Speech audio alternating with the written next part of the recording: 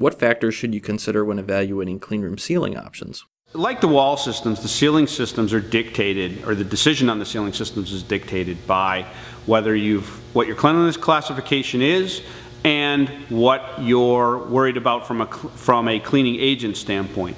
But then you have to add one other factor to that, is what's going to be held in that ceiling, what's the weight of the items that are going in that ceiling. For the most part, in the pharma type systems, you want to utilize a panelized ceiling that minimizes your cracks and crevices. Now in most other clean rooms, then you're just going with a T-bar ceiling. And what T-bar ceiling you utilize depends on what cleanliness class you're using and, again, what the weight is. In most instances, the default system turns out to be a 2-inch rod hung ceiling like the PortaFab ceiling.